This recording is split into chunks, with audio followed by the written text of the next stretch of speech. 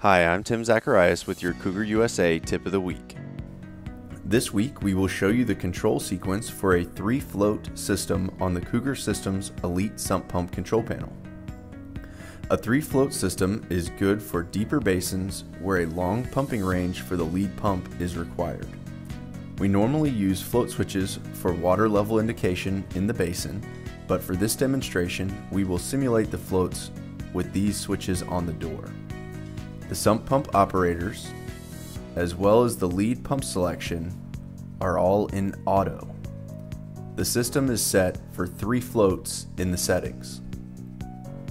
The bottom or first float is the lead pump off, the second float is the lead pump on, and the third float is the lag pump on and off, as well as triggering the high level alarm.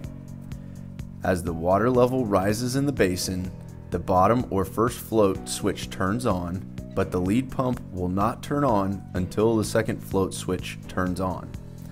The lead pump will stay on until both the second and the first float switches have turned off, so the distance between the 2 floats in the basin is the pumping range. Each pump down cycle, the system will alternate the lead pump.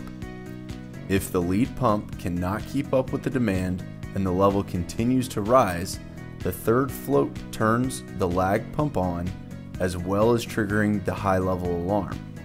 The high level alarm bypasses the PLC using relays to call both pumps to run, so it will work even if the PLC has failed.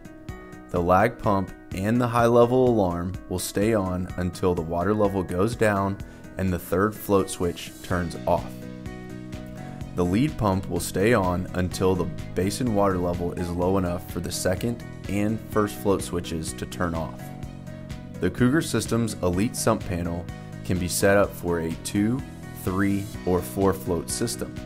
Please watch our other Tip of the Week videos to see how to change the number of floats used in the system and their sequence of operation.